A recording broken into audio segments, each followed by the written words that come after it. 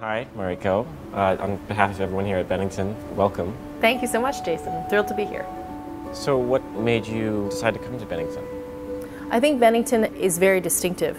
There are themes that have come out in conversations with faculty and students, and I've had the opportunity to meet a lot of alumni, which is really wonderful. And some of the themes are things like creativity across the curriculum, how the history of arts at Bennington has translated into a way of thinking, an ethos, if you will. It's embedded in the DNA of the place, and how that influences the way that people think about all kinds of problems. And given the national conversation now about the importance of thinking interdisciplinarily, the Bennington approach to bringing in all the different threads from different disciplines and not privileging one kind of intelligence over another, but really seeing how you can maximize all the different kinds of intelligence when trying to answer a question. I heard it when I talked to the faculty, I saw it when I met with the students and the alums as well. And I think it's a huge part, it's not the only thing, but it's a huge part of what Bennington has to contribute to the world. We can't talk about Bennington without talking about the arts, of course. So I wonder if you have any ideas about the future of the arts at Bennington, or things that, directions it might go in? Well, I think there are always lots of opportunities. I think some of it is going to be driven by what the faculty and students' interests are, as well it should be. I myself am not an artist. My husband is a musician. My father was a documentary filmmaker who made films about art and creativity. And my mother is currently the acting chairwoman of the National Endowment for the Arts. So it didn't come to me as a skill set, but I'm surrounded by it. And what I see from them and what I learn from them is that you shouldn't dictate the arts. I think in terms of the role of the arts in a liberal arts education, the way I like to think about it is that the arts help to bring in and emphasize what I would call creativity across the curriculum, which means creative problem solving, creative thinking, bringing multiple kinds of intelligence and multiple angles of thinking about a problem together.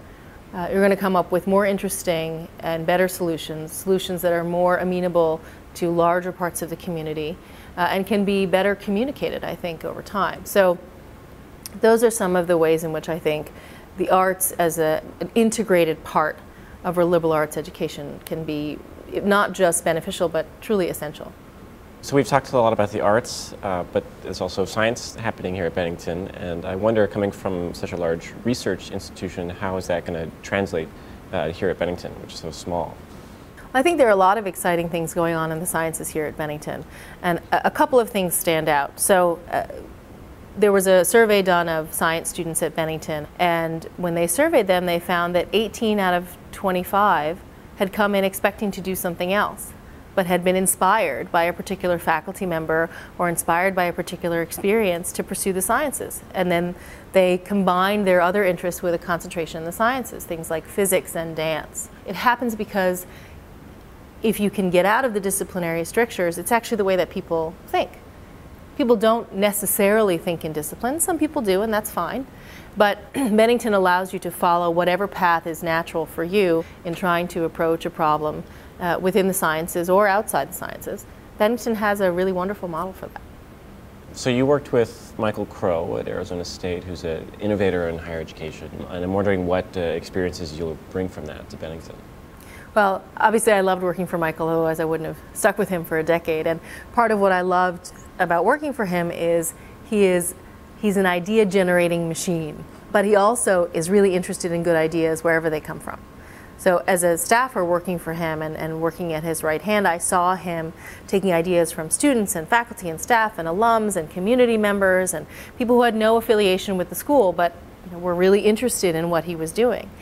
I also worked very heavily on the international aspect of what Michael wanted to do, what he calls global engagement, and really thinking about the relationship between higher education infrastructure in China and India and Europe and so forth, Mexico, and really thinking about how that works from a macro policy level with the U.S. educational infrastructure, and what that then means for a particular institution and how a particular institution can engage fruitfully with international partners. And there are lots of different ways to do that. I think also that I learned a lot about research and interdisciplinary work and how that gets done.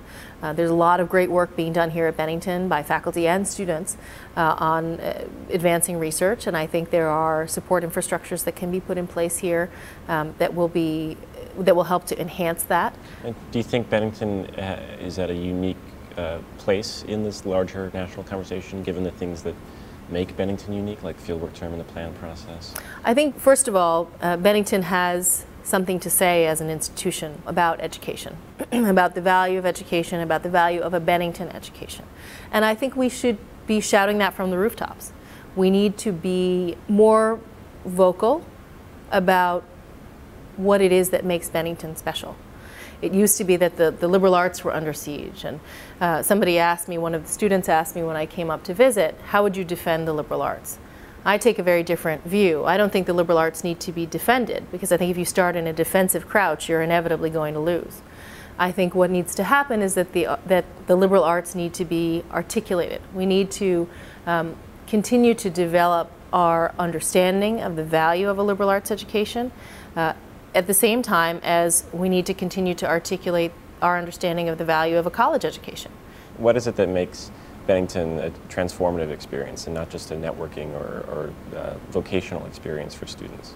The whole idea that you would come to college in order to pursue to find perhaps, and then also to pursue your passion, and to take that out into the world as a lifelong learner. There's a lot of talk about lifelong learning.